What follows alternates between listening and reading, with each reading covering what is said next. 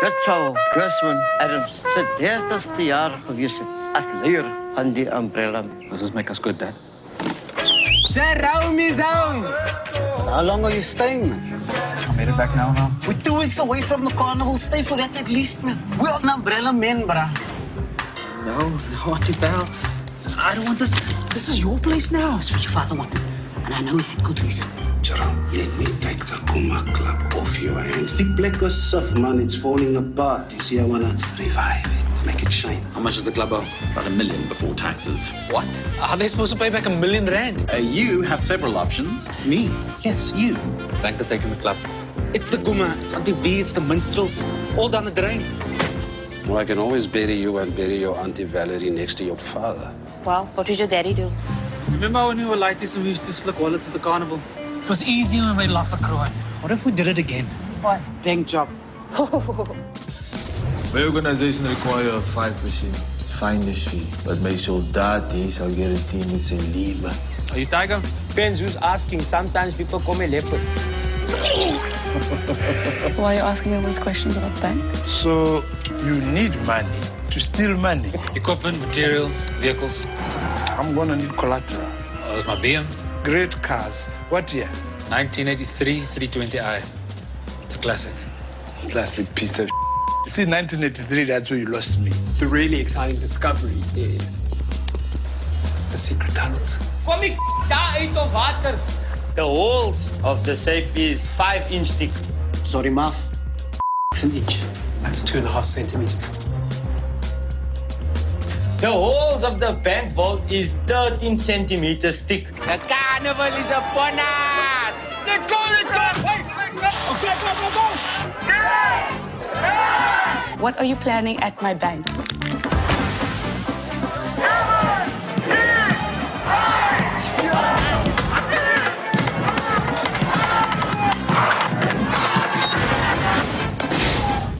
This thing better work like clockwork. We don't have a plan B. You put the gun in here! Because I've already got a pizza! It's dark! Here with me right now. Hello, everybody. Hello, Val. So nice to see you all. I have watched the movie twice in the last 24 hours, so I'm very excited.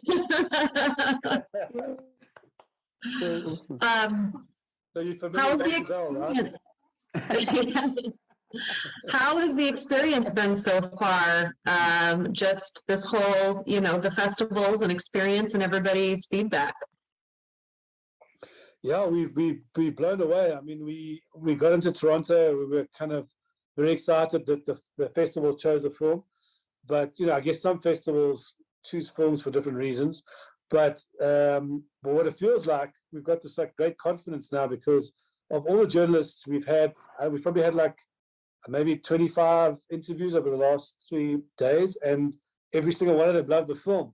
So we're suddenly feeling like, okay, cool, we've done something okay. The people are liking what we've done. So it feels good. Yeah, I have to say, as a film critic, we have to watch a lot of movies, and we're getting into that time of year where it's going to be 10 screenings a week. And so it's not often that I want to watch something again. And with this film, it was so much fun and just so many layers of story and filmmaking and cinematography that I just loved it. So let's jump in and talk about this experience. For me, it was a little bit like a few different movies. Obviously, it is of its own, but when you're trying to get other people to get excited about it, of course, you want to say it's a little bit like this movie or this movie. And for me, you've got a little bit of the Goodfellas in here, and you've got a little bit of I want to say, it's that heist movie, and I want to say, you've got a little bit of a George Clooney heist movie in there a little bit as well. When you were putting this film together, in the location that you're shooting, how important was it for you to really show the culture of the area that you were in? Yeah, it was key. It was so important. The first thing we did when we went down to Cape Town is we spoke to the guys who run the Boer Carp. They are a group of guys, a guy called Azmi, who deals with all of because there's so many commercials shot in the Boer Carp and so many feature films shot in the Boer Carp from international features set there. So we went to him first of all and we said, listen, we need to get you on board. We need to speak to the community. We don't want to do what the international films do and commercials do, is they don't interact with the community at all. They go there, they throw money at the street, they say, we're shooting, we're closing it down, there's money. And they've got dollars and they can do that, But we wanted to really have them as part of it, and we wanted the community to be in the shots and as extras, etc. So we went to them. The Muslim community wanted to have a read of the script just to make sure that we weren't portraying them in any negative way. And so they read the script and they loved it. They had 2 comments which we changed. The one was that they weren't happy that the nightclub, there was a nightclub in the Boer Carp because it's such a big Muslim community. So we changed our nightclub. We had it's a bar we shot at in town to make it look like it was the Boer Carp. The interior was different, but we covered up all the drinks cabinets, etc. And so there was no alcohol served there. And we made sure that in the after tears scene, in the second scene of the film, third scene, we made sure that everyone had orange juice on the tables and not alcohol. So yeah, it was hugely important that we had their buy-in, and that we used all of those people in the film. Well, you could tell that you spent some time making sure that things were represented correctly. And like you said, a lot of people can go in to a different area, shoot a film, and kind of ignore everything around it, get it done, and leave. But in this film, I felt like I was there. And in the beginning of the movie, I don't know if any of you can answer this, but I felt like the different coloring that was used and the tight shots that you used, it was very personal. So I felt, like it's a very intimate, the beginning part of the movie. And then as we get into the heist and putting everything together, then the world seems to get a little bit bigger. You have all of these different terrains you have to go through and people that you have to interact with. And so the world gets bigger. And then when we get back to the end, it gets back to those intimate colors, those warm feelings, because now, we're back together with our main characters in their world. I don't know if that was meant to be or something that I read into that. That's completely. I wish my cinematographer was here now, because we did all of that on purpose. That's amazing that you picked that up, because we actually avoided in our color palette, our production designer and Matteo, we decided that everywhere we shot, you'll notice that there's no blue at all in the front of the film. So all the wardrobe, all the locations, we avoided blue as much as we could. The only blue we had was in a couple of the buildings, but every single person's wardrobe we took the color blue out of it, except for when they got into the tunnel and the bank. There was only time we allowed color into wardrobe and color into the lighting, because it was very different to their world, exactly like you said. It was cold, it was blue, and then when we went back again, we reverted back to because we used browns, oranges, yellows. It was a very we try to have a nostalgic feel about it. So although it's set in 2022, because it was speaking about District 6 and about the Boer Carp, we wanted to feel like it was like almost a period piece, in a way that not everyone will notice. Only some very, very sharp journalists noticed. But that was the idea with the color palette. Yeah, that's great that you noticed, Val. That's so cool. Thank you. And guys, what did you feel about that? Being in this world that's being created, going from this warm to this, and I think it goes with the story as well, is that the beginning is very warm, very family, very friendly, except for when we're talking about dad and son for, some minutes there. But like everyone knows each other. It's this very small area in the beginning where everybody knows everybody's business. And then as you get through the movie, trying to now commit this crime, this heist, now the world gets vastly bigger in your world. So tell us a little bit about, going from those intimate moments and then out into like the fact that you're going to do this heist. what's lovely is for me the community and this that neighborhood and the representation is kind of why I wanted to get into this film, is why I wanted to tell this story. And what's fun, with the lovely observation that you made there, Val, is what's cool is that they start intimate and they make sure that they are together before they go out into the world. So Jerome needs his team with him. He can't go about. There was an attempt to go and like, how am I going to solve this? He goes to meet to try to resolve it on his own, and it doesn't work, and so he puts his family back together. And I think that's the heart of it. That's the heart of it for me.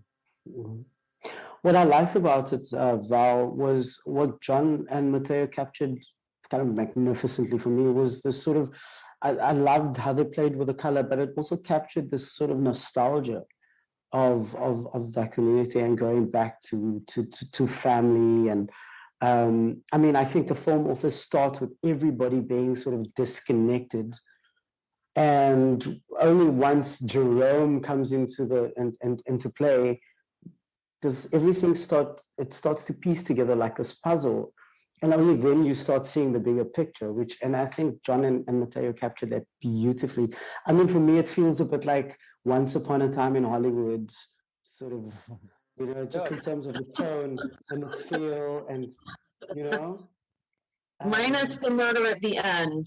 Of course.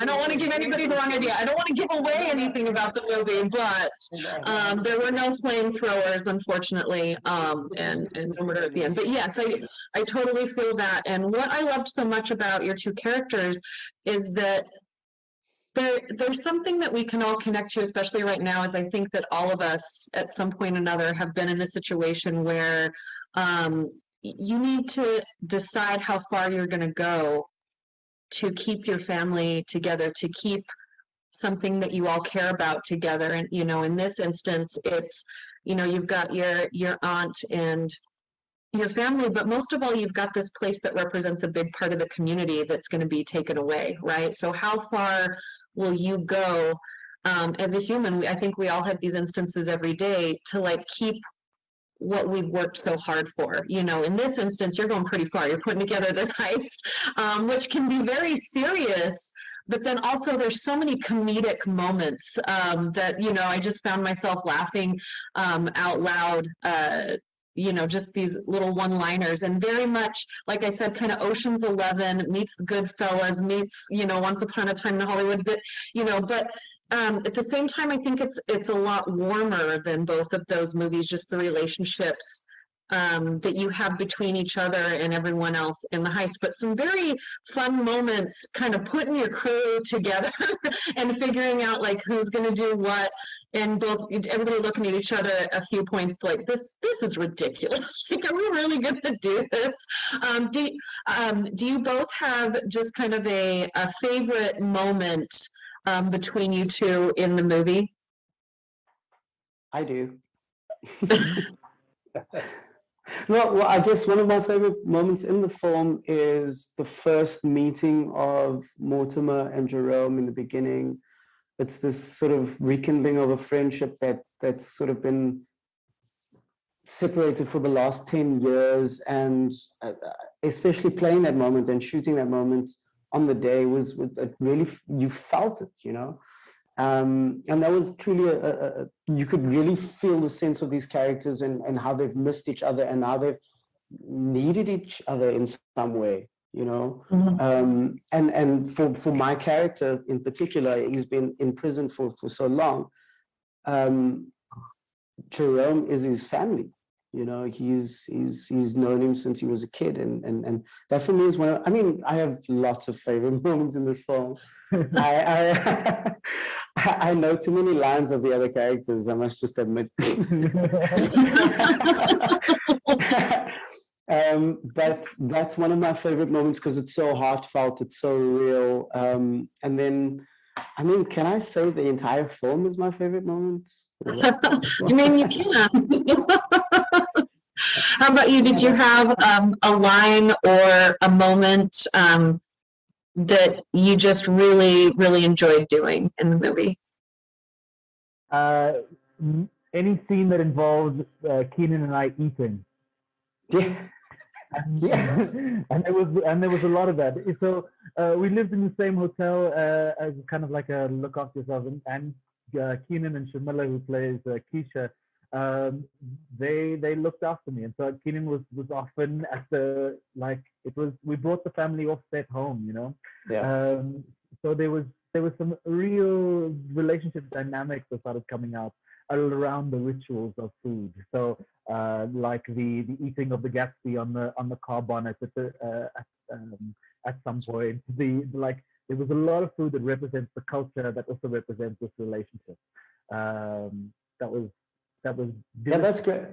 100%. Jacques, sorry if I can just jump in there. I think also food within that community is such a big thing. Even while we were shooting, we'd be offered food from like a random neighbor, you know. But within that community, it's such a big thing. Like food is what brings people together, especially within this community. And I think, I mean, now that you said it, Jacques, I was like, yes, of course. We ate. There were so many scenes of us just eating. But it's so true to the community, the family, and who they are, you know? And you could feel that a lot. John, I feel like you need to put together like a recipe or like an eat along list with the movie, so people can like watch the movie with friends and family and like make dishes as they're eating. Because I'm Italian, so we put food with everything. Like, how are you feeling? Let's feed you. You're not feeling anything? Let's still feed you. So, and you know, and so I totally got that. My dad is a jazz musician, so there were a lot of moments for me that kind of hit home. You know, like Jacques, when you get your dad's horn and you have that moment and that shot. We were talking about the coloring earlier, just that warm jazz vibe, you know, of the browns and the goldens, and then you have the horn and it's so close in that moment. You kind of, as an audience member, kind of hold your breath because we don't really know a lot of what's going on in the story at that moment with you and your dad. But you kind of, it's that moment we all have like, okay, this, you know, it was very reminiscent. You go back to, in your life, when was that moment that you know, like that you've had? And I just thought that was so beautifully shot. And maybe it was just because it was very personal for me, but I just thought that was such a great moment. And then one of my other moments was when Aunt Val, and my name's Val, so of course I love this character.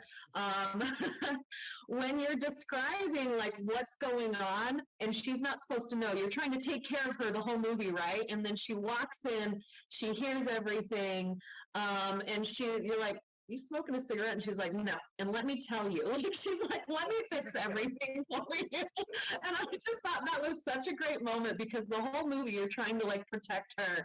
And then she's like, oh no, I can, like, let me in on this. I'm going to help you out. I'm going to make this all happen.